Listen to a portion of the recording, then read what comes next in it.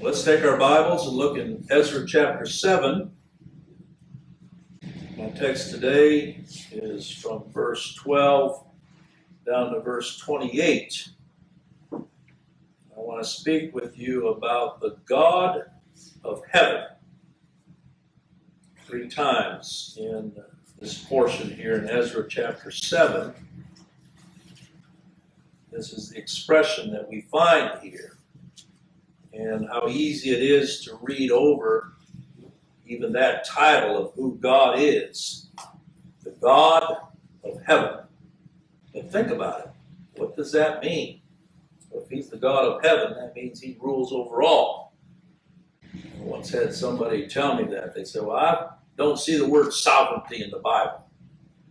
Well, you may not see that specific word, sovereignty, but you certainly see a God who is sovereign. Our God reigns over all things. And so, even here in Ezra chapter 7, as I said 3 times, it's mentioned, begins in verse 12 of my text. Artaxerxes, king of heaven, or king of kings, unto Ezra the priest, a scribe of the law, here it is, of the God of heaven. Stop and think about who's writing this. This is a pagan king. Artaxerxes was one in succession of those Medes and Persians.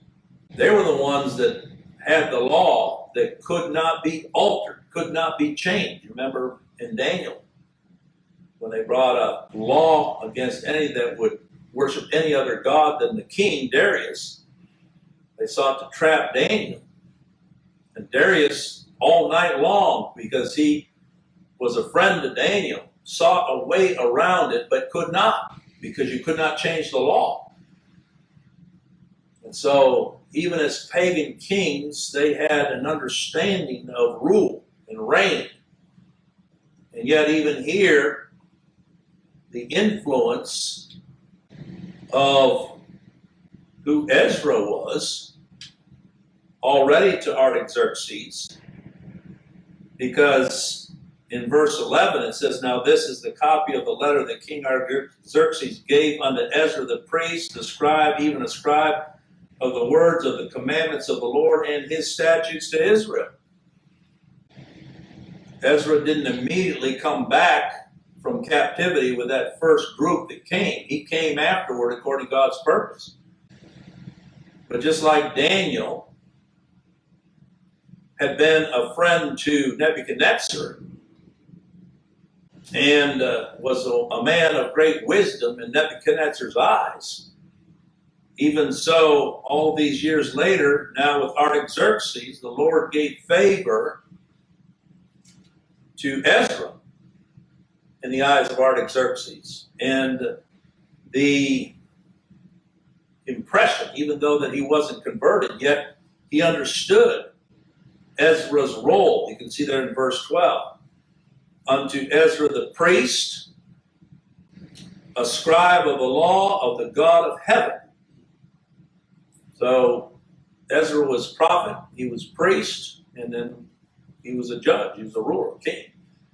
So I say he's a type of the Lord Jesus Christ. Is not the Lord Jesus Christ priest unto the God of heaven? That was his role in coming to this earth. But you see that word used there, God of heaven, in verse 12. And then as we read on in verse 23, again, this is all part of Artaxerxes' decree. So this is coming from a pagan king. He says, whatsoever is commanded by the God of heaven. That's not just some term that we lightly read over. Even when Christ taught his disciples to pray, Our Father which art in heaven, hallowed be thy name. Let it be diligently done for the house of the God of heaven. It's repeated twice there in verse 23. And then, I missed it, but in verse 21, even I, Artaxerxes the king, do make a decree to all the treasures which are beyond the river, that whatsoever Ezra the priest, the scribe of the law of the God of heaven shall require of you, it be done speedily. And there we see a picture of Christ in Ezra, that all things were put into his hand to fulfill God's purpose. And so coming back here to verse 12, this is an important title. God of heaven is a name for God that states not only God's presence, because when you think about heaven, go out and look at the heavens, no matter what part of the earth you happen to be residing, you look up there, the heavens, always present, and yet overall, we may not always be mindful that God reigns over all, and yet he does, just as the heavens are over all. Now, you won't find heaven on any kind of interstellar map. Try to find heaven, whatever is called heaven, somewhere. I know the cosmonauts back in the day, when they first went up, they came back and they said, we went up and we didn't see God. That was a mockery. But heaven, as referred to here when it talks about the God of heaven, we're talking about not a physical domain, because God is not limited to space and time. Solomon even recognized that when he built the temple, that he was too great even to be able to dwell in a place and limited to a place. But here, more so, it is speaking of him in terms of his spiritual domain. Another way that he's referred to in Scripture is the Lord of hosts. Whatever those hosts are, whether it be the stars and the constellations, the galaxies, whether it be the spiritual realm of angels and demons, he is the God of heaven. He's the Lord of hosts. And therefore, when it speaks of him as the God of heaven, this is what distinguished him from the gods that even Artaxerxes and Nebuchadnezzar and other pagan kings did. They considered themselves to be gods in the eyes of the people, and they built monuments, just like Nebuchadnezzar built that statue. You look at the pyramids in Egypt, these were all ways in which these kings tried to leave an imprint of their supposed immortality, and yet they're dead. If you dig in those graves, they're gone. Those are bones. But the God of heaven is one that not only rules over all, but he's spirit. God is spirit, and they that worship him must worship him in spirit and truth. And therefore, he is everywhere. There's not anywhere where you can go and say, well, here he is. So all of these attributes of God that you can consider, his sovereignty, his majesty, his omnipresence, all of these are wrapped up in this one description that we find here, the God of heaven.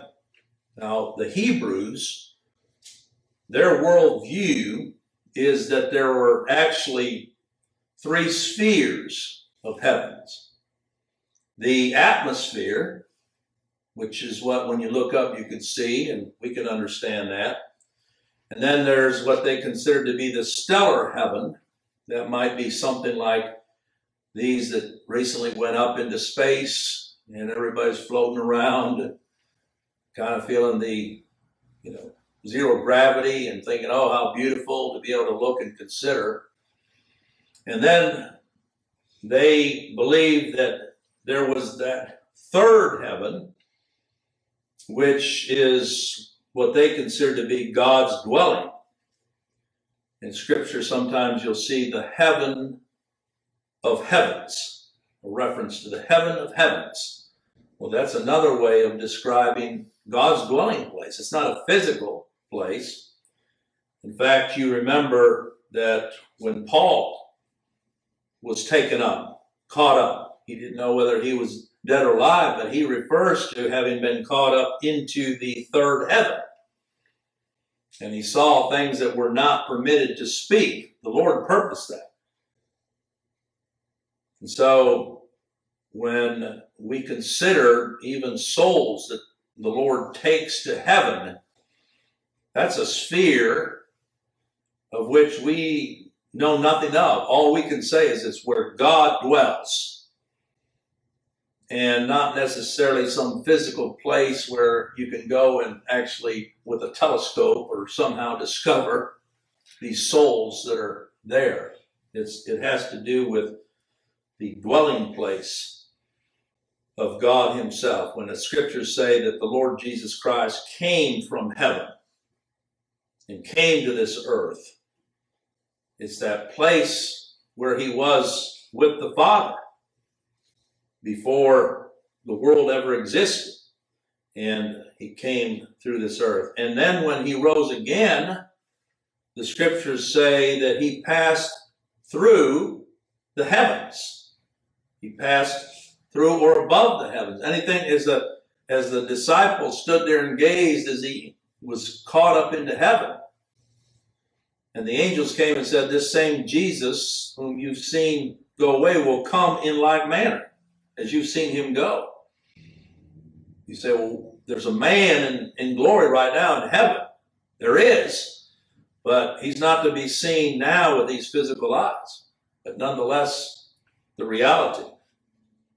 And so I emphasize that because everything we read here in Scripture pertains to this God of heaven. And any that have a lesser view of him don't know God. That's why those that somehow think that God is acting and reacting according to what men do or don't do, they don't know God. They don't know the God of heaven. I dare say that this pagan king Artaxerxes had a better understanding, at least mentally, and a certain fear of this God that drove him to make these decrees that many today that profess to know God have no clue. They have a God that's in man's hands today, and God waiting on man. I don't see anything in here where God is waiting on these to do anything. And so as we read on, he says, I make a decree, verse 13, that all they of the people of Israel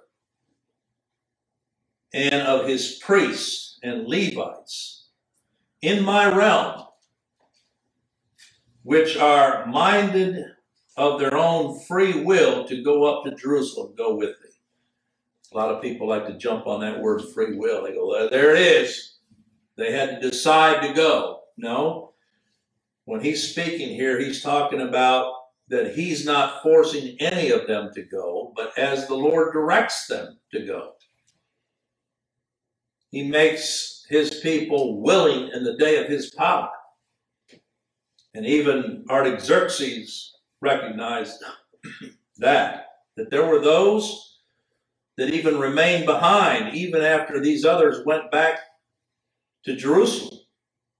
But that the God of heaven would be with them.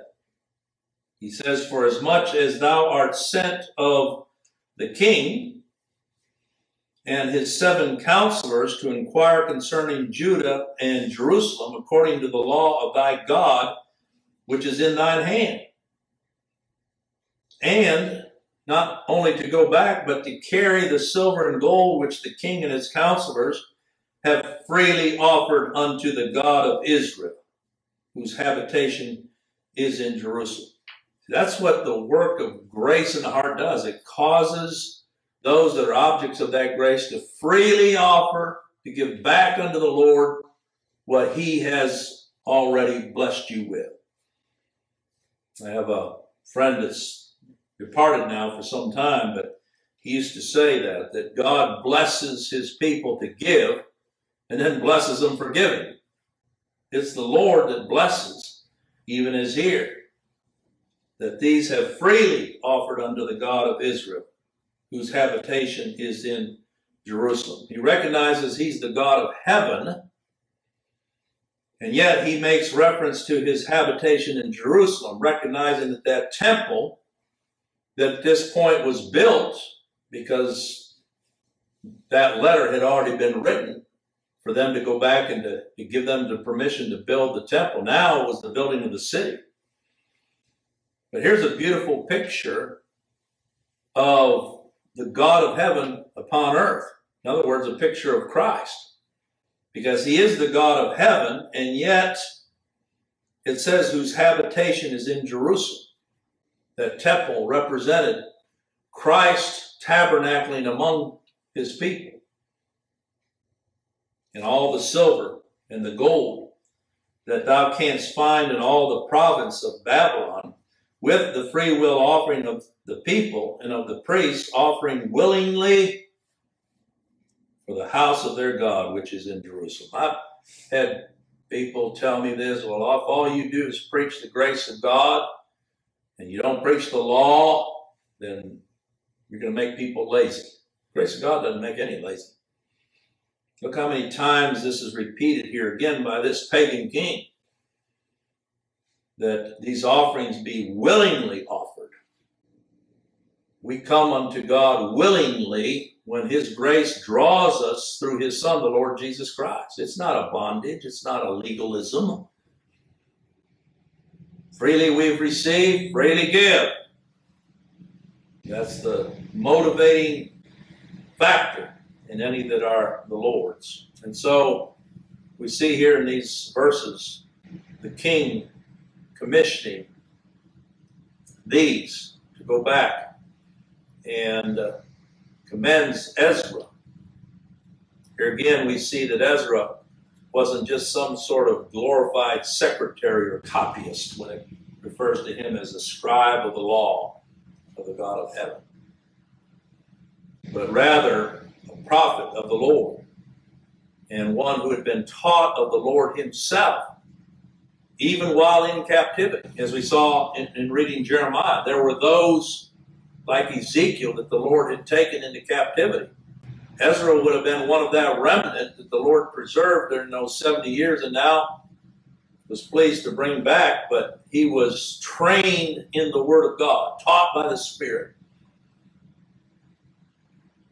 And so, not only did Ezra go to Jerusalem, but he was actually sent by Artaxerxes to gather information for the king and his 7 counselors, who volunteered to go to Jerusalem. And with this, he hoped to encourage others to go with Ezra, and that they prosper. Here's a wicked king, and yet, as we saw with Jeremiah, that we pray for the prosperity of that city, that here the decree was that this people that the Lord purposed to bring back should prosper and to carry the gold and the silver with them. Artaxerxes here was authorizing the giving of many silver and gold gifts for the temple, along with whatever the people or the priests should bring. And that's how God purposed that the work would be established. I've often said that what God orders, he provides. And we don't have to try to do his work for him somehow, thinking that we've got to come up with a means or whatever. If God's in it, it'll be there. If not, leave it alone. It's in his time. So verses 17 to 22, we see how the Lord purposed for the providing for the temple, and what's particular to the temple is what? The sacrifices. It's not just building a building.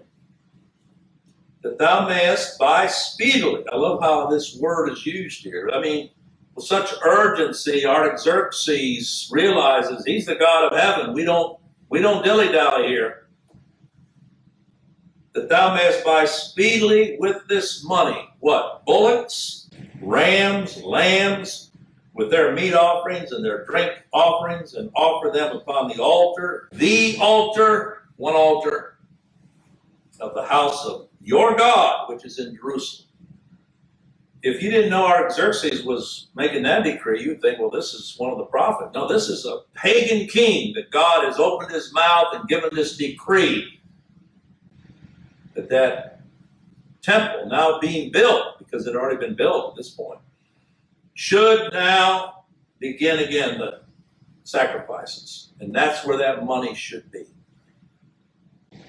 Now think about what it is to worship the Lord. It's not in buildings and whatnot. Yes, it's a place to meet, but what is of value is the sacrifice of the Lord Jesus Christ. The altar.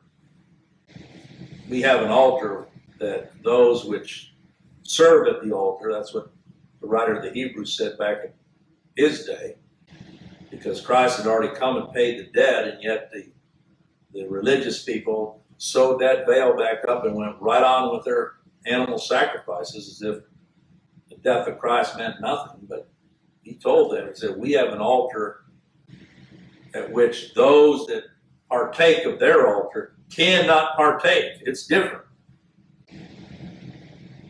It's not some thing down in front of a church building either, where people come down front, get on their knees and somehow pray through. No. We have an altar. It's Christ, that altar. His sacrifice. That's the way in which the Lord's people have found acceptance with him. This is what this king is encouraging. Take that money and put it toward the sacrifices in the altar. In verse 18, whatsoever shall seem good to thee and to thy brethren to do with the rest of the silver and gold, that do, notice, after the will of your God. Isn't that what the Lord taught his disciples to pray? Thy will be done on earth even as it is in heaven. This is a pagan king that's accustomed to making decrees and rules and regulations, but when it comes to this people of God, do whatsoever shall seem good to thee. I've had preachers say to me, oh, I could never tell my people that. Well, that's because you're dealing with a bunch of pagans and unconverted people. You don't dare turn them loose because they don't know anything of grace or Christ. You're just presiding over a bunch of dead bodies. I'll tell you this, if the Lord has ever taught a sinner of Christ by his grace, I can say to that sinner, go do what seemeth good to thee. It's like the Lord. When he healed thee, go your way. What shall seem good to thee and to thy brethren, to do with the rest of the silver and gold. Whatever is given for sacrifice and worship, but whatever remains, do after the will of your God. See, that's the part right there. What is our desire? The Lord's will be done. That's not just the slogan that we pray, thy will be done, but truly, where God is directing, we're a free people. We've been freed by the blood of the Lord Jesus Christ. And therein we live and move and have our being. So, verse 19, the vessels also that are given thee for the service of the house of thy God. Notice he keeps saying of thy God, of thy God. At least he's not being a pretender, as if somehow he's part of this. And yet it's the Lord that's using him. The vessels also that are given thee for the service of the house of thy God. There should be a difference between the way we worship God and the way this world worships God. Those deliver thou before the God of Jerusalem.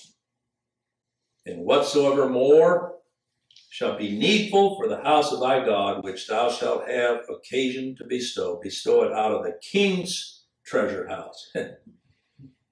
He's saying, whatever's lacking, I'll provide it. This is why I say that Satan doesn't have any money. Everything belongs unto the Lord. Even these kings, pagan as they were, yet the Lord purposed that that treasury money be used for his glory and his honor, whether they acknowledge it or not.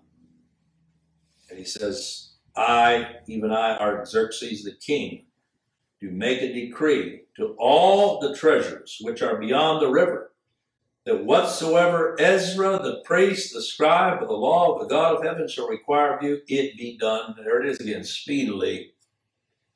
This reminds me too of when the Lord brought Israel out of Egypt, that there were Egyptians that willingly gave of their goods as they saw the Lord's hand in delivering them. The gold, the silver. What did Israel in the wilderness use that gold and silver to do? It was to build that tabernacle. And the temple furniture, the tabernacle furniture, the altar, all of these things that the Lord used from the hand of the Egyptians. And even here, we see this with the Persians. He says, unto 100 talents of silver, and to 100 measures of wheat, and to 100 baths of wine, and to 100 baths of oil and salt, without prescribing how much. In other words, he said, don't count the beans, whatever it takes. The talent in the system, and it's tough sometimes to figure out exactly what a talent would have been worth back then, but a talent actually weighed about 75 pounds. So when you're talking about 100 talents of silver, 7,500 pounds of silver, that's an enormous sum.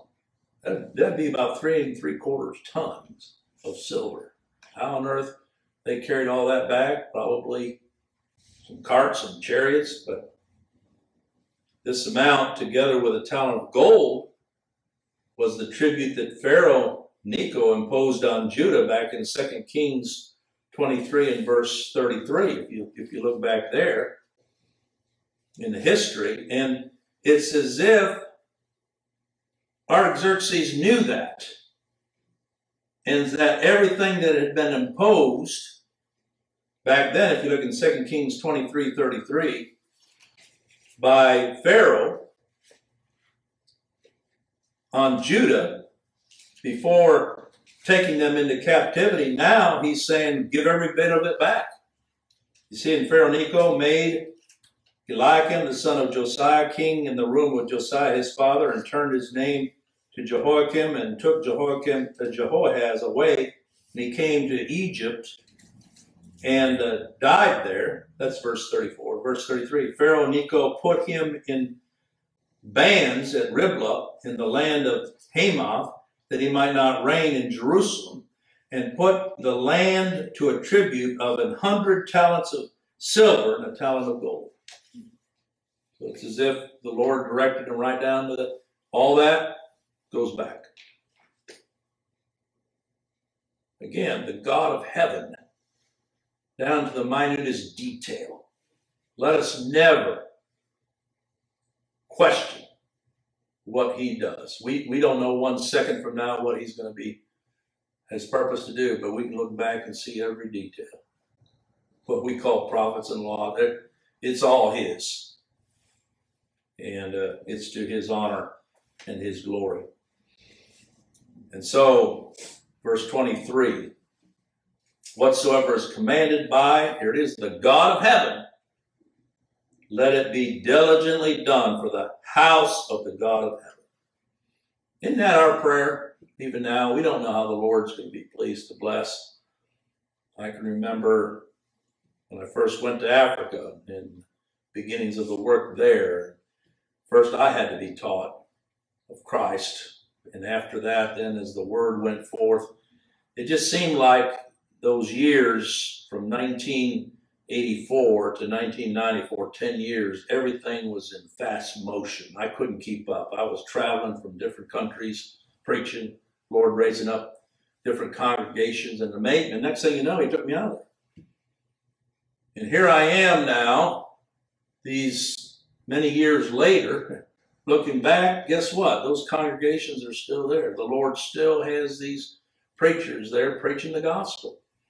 And it's a blessing for me, particularly on Fridays, in the morning, every Friday at 10 o'clock, I get on Skype, and there's a number of these preachers from different countries that we gathered together, and I'm still preaching and teaching for them. And they're rejoicing in this message. And there's an urgency to it.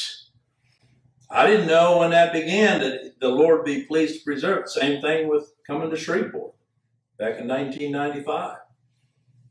There were some difficult days in the beginnings of this congregation, even here in Shreveport. There were some that even mocked and said it wouldn't last. In fact, they sought to have me run out of town those first 2 years. And yet, here we are. Nice place to worship. People coming in don't even know about that original history. That's what I love about it. They come in, sit down, and they just rejoice that they're hearing of Christ. But all of these things, when we pray, the Lord's will be done, verse 23, whatsoever is commanded by the God of heaven, let it be diligently done. For what? The house of God, of the God of heaven. What's the house of the God of heaven today? Christ, the writer of the Hebrews, said that God has established his Son over his house. So if you don't know how to pray, well, let's pray this, that the Lord diligently accomplish what he's purposed for his house, that is his people, his elect. We're not trying to pray for everybody. No, many pass by, they're not given a second thought. They read the scriptures on the sign, and yet they go their way. But every once in a while, the Lord will catch somebody's heart and eye, and they'll think, wonder what's going on in there. Come in and sit down. That's the Lord's work to do. He says, for why should there be wrath against the realm of the king and his sons? See, his motive, again, he didn't know the grace of God. He could speak of the God of heaven, but he was afraid of this God. He knew enough, unlike even many that profess to know him, but this pagan king knew enough that he did not want to be a subject of God's wrath and be found in any way standing against this God. And so it shows here his fear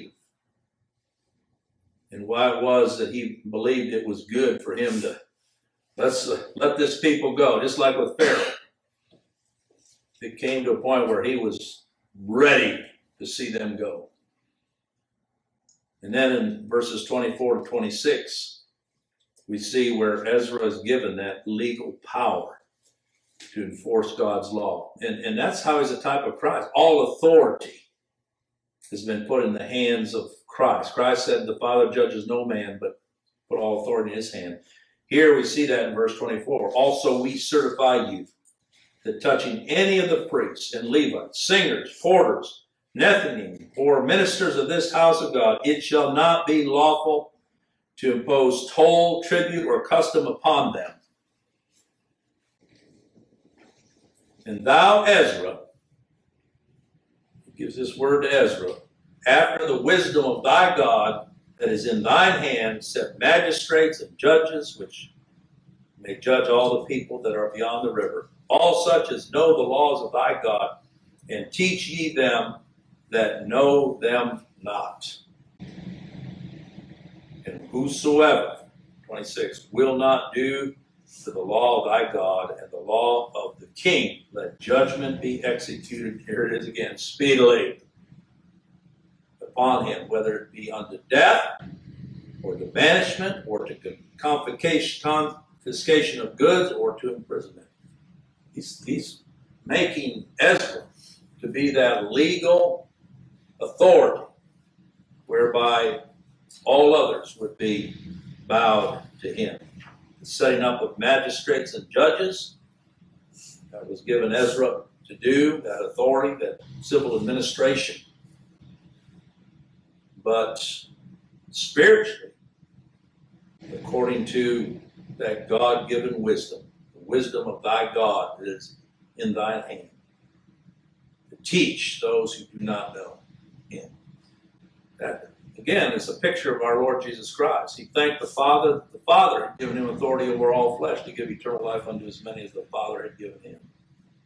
And that any that opposed, the all judgment is in Christ's hand, We see that here with Ezra, even down to death or banishment, confiscation of goods or imprisonment. No one was to question his authority. And so it is with Christ. This is my beloved Son, whom I'm well pleased, the Father said. Hear him. And so Ezra gives thanks. Look at these last two verses here. Blessed be the Lord God of our fathers.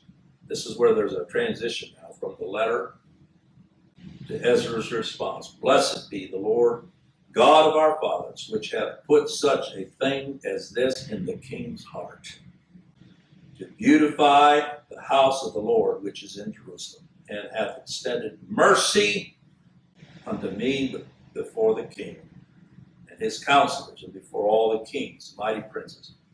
And I was strengthened as the hand of the Lord my God was upon me, and I gathered together out of Israel chief men to go up with me to Jerusalem. That's the work of God. Blessed be the Lord God of our fathers. Ezra knew that such a kindness on the part of this pagan king did not come from this king. Anytime the Lord purposes that even the unconverted show kindness to any one of us, just know that's a mercy of the Lord. Whether it be in our workplaces or wherever it is. And he says that. He gives God the glory to put such a thing as this in the king's heart. Even as God moved the heart of Darius back in Ezra chapter 6. Because we're several years removed now from chapter 6, verses 1 through 12.